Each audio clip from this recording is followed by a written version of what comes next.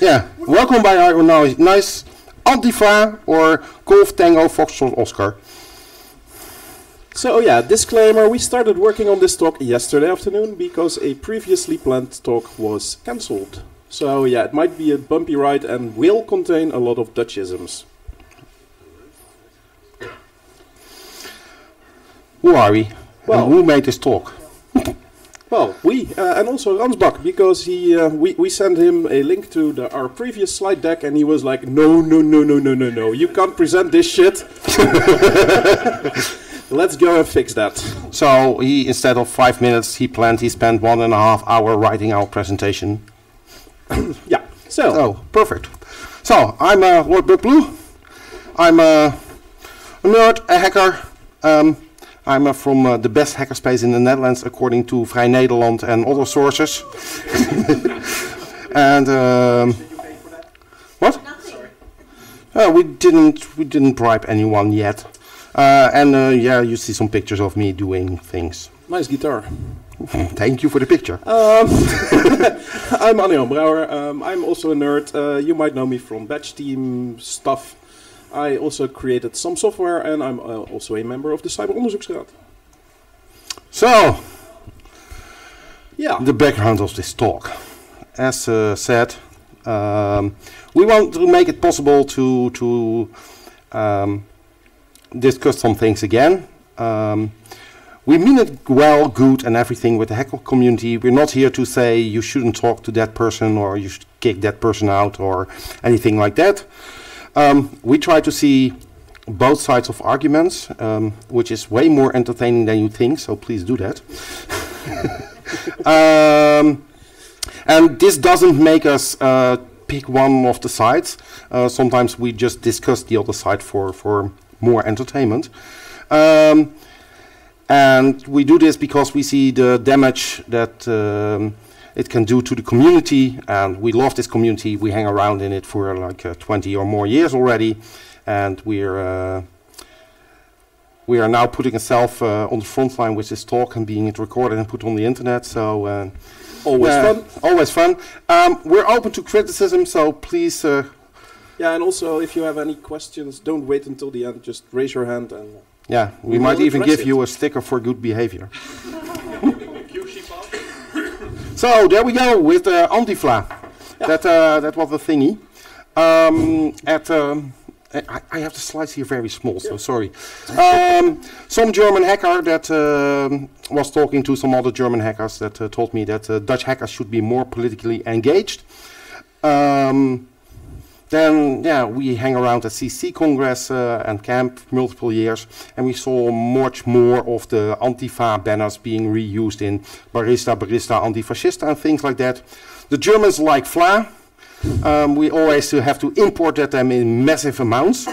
And, yeah, and we thought, we can game this. So we played the game, and 5,000 stickers and one banner later, we won. Designed by someone here in the room. Designed by someone here in the room, thought out by someone here in the room. Let's not mention names. It was actually, yeah, invented in the discussion group for this event. So, yes. Yes. Anyway, the CCC. Yeah, some background on the CC. Yeah? I have to. I mean, yeah. It was founded in the squatting suburbs of Berlin in the 80s. That was like what Amsterdam was also in the 80s. The West Berlin of the 80s, of course. It was, they created the yearly congress. First they started in Hamburg because it was actually reachable by people. And they have space there. It's grown very, very nicely to more than 17,000 visitors. It's an awesome congress. Did I say small? Yes. Damn. We should use larger fonts. Yes.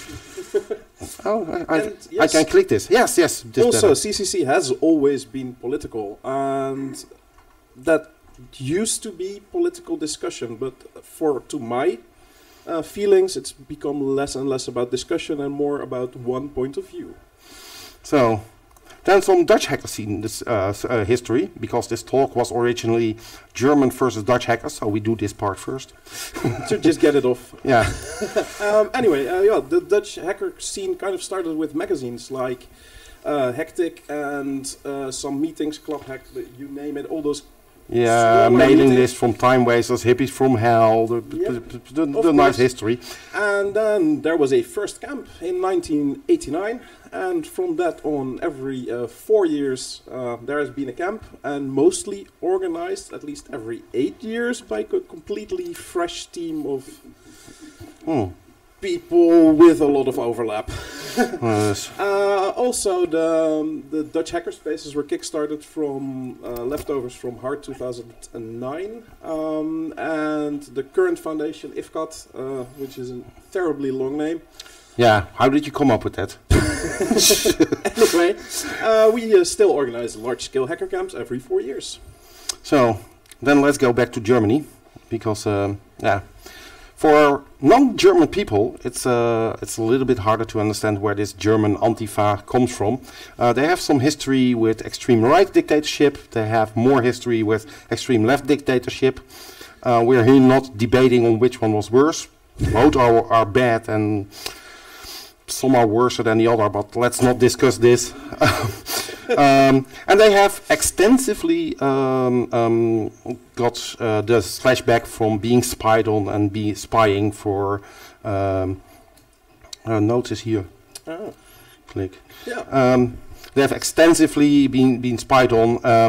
Yeah, it's very close to the Netherlands, but there's a different history taught in schools. We get the history of Germany in a different perspective than they get it. And also, hacker scene-wise, it's a lot easier to compare German hacker scene to Dutch hacker scene as opposed to, for example, the DEFCON scene in America. Yeah, it's uncomparable if you. So, but as said, the CC is German, and Germany is just a line on the map. But it consists of way more lines on the map. There are a lot of different communities. They all have different opinions. They have different influence from where they live. Is it Eastern, Western, North, South? In the South they have better beer, for example. And if you think the differences between Limburg and Friesland are big, to go and try out some German differences. Yeah, so it's not all the same there. So that's about Germany. No, they don't have all the same opinion, and you can talk with them and you can inform them about your opinion, and you can easily do that with a lot of stickers, for example. So keep on discussing this. Yes, so hackers and politics. Because, yes, hackers do a lot of politics. Yeah, but yeah, hackers. This is what? Good morning. So anyway, hacker scene. No, this is Paul's notes. It's actually a lot. No, it's not a lot of notes. But important in hacker scene, in our opinion, is the sharing of ideas. Not just technical ideas, also political ideas. And to be able to share those ideas, you need an open culture of sharing. People should not be judged on their opinions, because those are to be debated and not to be directly criticized or at least banned. Discourse should always be protected. You should be able to talk about anything, in my opinion. And because in some cases that really doesn't happen, then you get a very vocal minority that just makes the rules. And the less vocal majority, or the silent majority, or the silent minority, can also be. Whatever, that doesn't get their say, because they don't feel they have an opportunity to be able to discuss their point of view. So yeah, so also be welcoming to noobs, to new people, to people who don't know it all, to people who don't come by every other week, who don't know the exactly not written down rule, and ask a lot of questions again, like they did last year when they were there for the last time. So don't punish the lack of knowledge within your community, because it's very damaging. Yeah. So, note of that's good notes. Yeah. It's 4 words. Yes. No. No. No, yeah, the governments of hacker community, most hacker spaces and other hacking groups, first of all start with the hacker ethics. It's a well-written document from a long time ago, but it's still reasonably okay. So let's not debate the details of that. But yeah, as we go there should be no absolute leaders. You shouldn't have the big front man who hangs out. It should be, and it is, in most cases, some mix between democracy, technocracy, and duocracy. So if you do something, yeah, you win the prize for doing it, and everybody else says, "Ah, nicely done." Most are in the Netherlands. Most communities are self-organized small communities of less than 150 active people, and that's very easy to self-govern without too many rules. The rules differ a little bit per community. Some have created a lot of rules. In my opinion, that's entertainment source. Because every rule you can troll. Some rules are not so good to troll, but other ones like don't be on fire. Yeah, I've set him on fire. He was breaking the rules. Yeah. There are pictures of that. Yeah, he was literally burning. Anyway, very important also is that nobody or nothing should be immune to criticism. So, but unfortunately, still in our community, there are sometimes the so-called rock stars that a lot of people put above criticism until there is a absolute reason to change that. Yeah, till people start creating websites, Twitter account and everything. Just notice the little German apple bomb on the right. Anyway. Do I need to say more? No, okay, good. Just as an example, I mean, it's some people are free from criticism for years and all thought everybody knows there's something wrong, and you better talk that out before it goes out of hand. So, hackers and politics. Hackers actually do politics. For a long time, they have been. And have been doing. And thanks to the internet, hacking goes way beyond the internet. Yeah, you can now educate the world. You can influence Facebook users. As a hacker, you can also do that. Not me, and I'm not allowed on Facebook anymore by Facebook rules, for reasons. I played the Facebook game, I won, and it's over. But you can also, create awareness about what you think is okay. You can gather intelligence, influence people on Twitter, Facebook.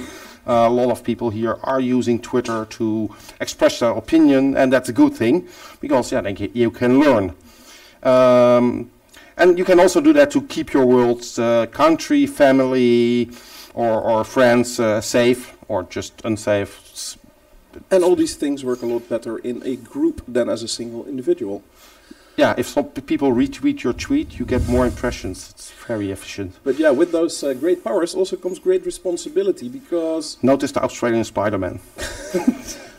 You don't want yourself or your organization to be used in ways that damage others, unless you actually do want to damage others. That can happen. And we have seen in the past some organizations and groups being used as a way... as an instrument of punishment, an instrument of revenge against other individuals. Yeah, or as an instrument to get your point through, to say, yeah, but we had a hackathon with voting computers, so now they're okay. And so hackers have been, voting computers is a good example of hackers and politics. Yes, most of us have an opinion on voting computers, because we know how computers work. Shitty. Yes. So, then politics use hackers, as said, and that's a good thing, and it can be a bad thing, depends on how you view it. But I need my notes for this.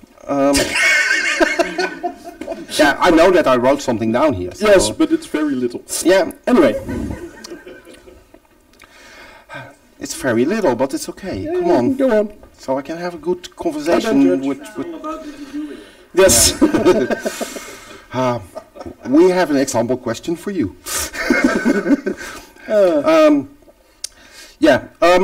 is it for the greater good? Am I doing the right thing? And it's always how you decide what's good and what's bad. And yeah, as seen here in the spectrums, there are no gray lines in the spectrum. But yeah, this is all the visible spectrum. Although the beamer is a little bit technically handicapped. And how flexible are your ethics? How much are you willing to deviate from your this is okay? I mean, is it okay to use voting computers for the election of party officials, or are you also against it? Or is it okay to vote by email for points in your hackerspace? That's not anonymous, that's electronic, everybody can spoof email and all things can ensue. So, and maybe you're willing to have electronic voting there and not in the general politics. It's, and you always get, you get influenced by your peers because it's everybody says, yeah, but it's very easy to mail if we want to buy something or not. You never envision that board members from your group will quit over this. And not just how much are you willing to do, also how much are you willing to take from others within your group, within your company, within your organization. Yeah, this is your slide. No, it's not. Anyway. This is my slide, he talks about it. Yes. The last part. But yeah, the more convinced you become of your truth, the more you start to evangelize your truth and you start fighting for your cause, getting people attached, etc. And the more you get into that kind of a groove, the less you are open to other ideas. It's called cognitive dissonance. And for example, the social credit systems that are being rolled out. Yeah, if you think of a social credit system, it sounds nice. Yeah, you get points when you help your neighbors. You get points when you repair the fiber connection of your neighbor. You get social credit very points. Social. Yes, very social, right? And that's good to get points, and then you get to ride free on the bus. So, but what about less able people? People who cannot come outside because they're sick. They don't get social credit points. They never interact. They never come to a group barbecue. So they can only get negative points. So they get a very negative social score. They have to pay extra for the bus. And yeah, we already see disabled in wheelchairs as socially handicapped. So that's okay. I'm not so okay with that. So those systems should be burned. Yep. Hack them to the ground. That's my opinion. Please debate me on this. So anyway, we have a trigger warning. But why? I don't know. Oh, yeah, because inclusivity is a very good thing, right? Just get everybody on board. Until you get some toxic people in, and more toxic people in, and then all of a sudden your group is not your group anymore, but it's their group. So yes, what? Yes, what happened to you? What happened to your group? And also, be excellent to each other is not enough. A lot of people say, yes, be excellent to each other should be the only rule, but in my opinion, that doesn't work. Because you can still be excellent to each other and be doing a terrible thing. Yeah, of course you should try to keep things nice. You should have the community involved in what you do. But you also have to defend what you're standing for. And if somebody says, but you need some rating system to get in because we need to have at least this amount of a minority group or something. Is that okay thing? Are you going to exclude, or are you going to actively get people in who are not really interested in your group, but you want them because then more of the other people can come in? It's a very dangerous system to think about in some things. But if your group is like, but we're girls only and we're only doing that and we don't want men near us, can be fine. I mean, it's even legal. So, but always think, is this a good thing to do? Yep. So, someone a lot smarter than us also thought about this a long time ago. So yes, be nice, but not to everybody. Yes, to anyone, but also set your boundaries. Yeah, if absolute power, absolute power always will corrupt. You see that with governments. You see that with leaderships. You change them. If you now see large companies that change their CEO every so often years, there's a good reason for that, because they found out that absolute power creates some corruptism, and yeah, you don't want it. And you also want to avoid that somebody can say, yeah, but I'm the boss, so if you don't think like me, you are totally against me. If you don't do this, as I said, then you're totally against me. You can create a very black and white situation if there's no possibility for criticism. Yeah, people should always be enabled and empowered to discuss and confront behaviors that threaten your open community. That kind of stuff should really be encouraged. And nowadays it's usually like, hush, hush, let's not talk about it because it's a very touchy subject. Yeah, but if somebody, the big boss, or it says, but yeah, that's my friend, she should be in, and the rest says, yeah, but it's a very toxic person, please kick them out, then it should be an option to kick that person out. And always think about that. So next time I'm annoying, don't feel bad, just say to me, please leave. Wendell, please leave. Oh, I'm gone.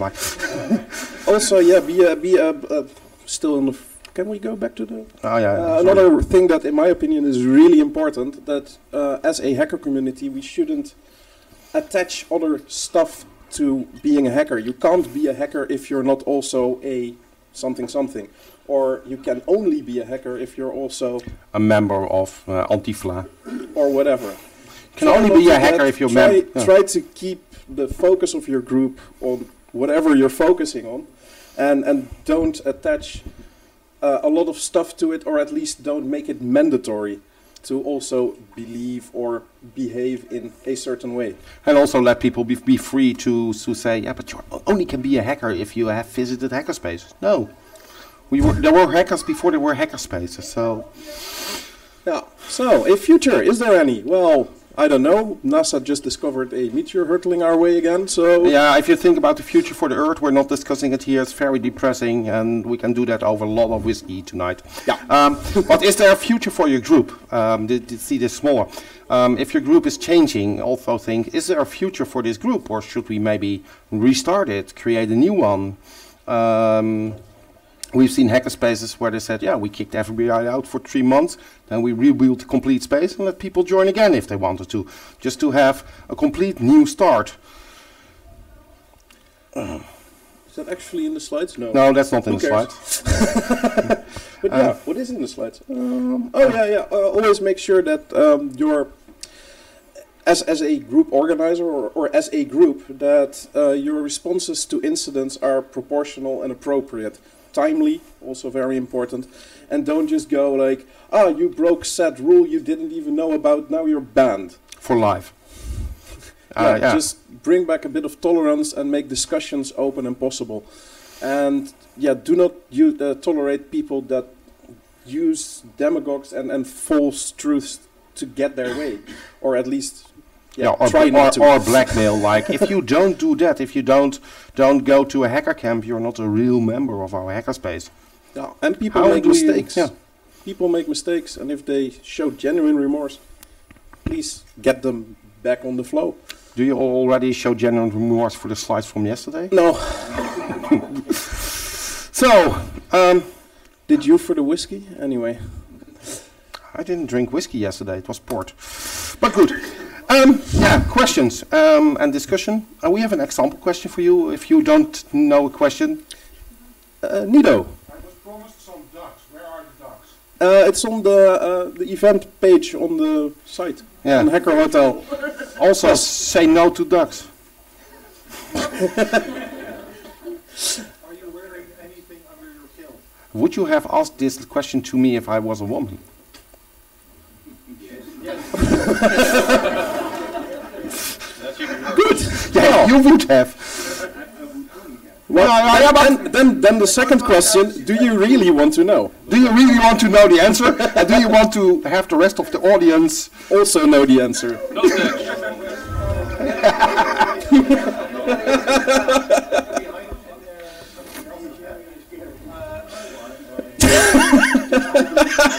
Yes, you put the question there, so now I want to know.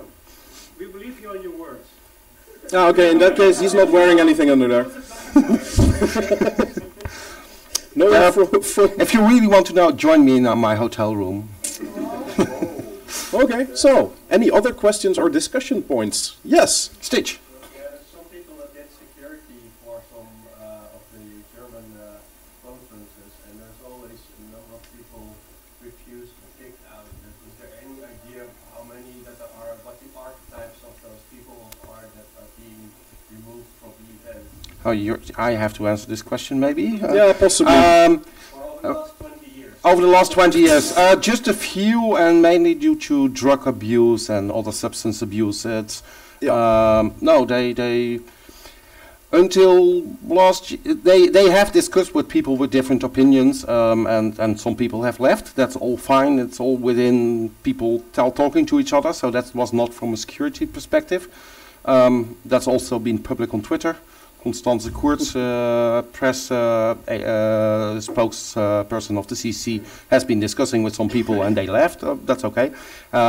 This year I wasn't security, and I saw a tweet of somebody being literally forcibly removed for having some kind of opinion. I wasn't in charge. And there was a video of this time. I don't know if it was pretty crappy. I wasn't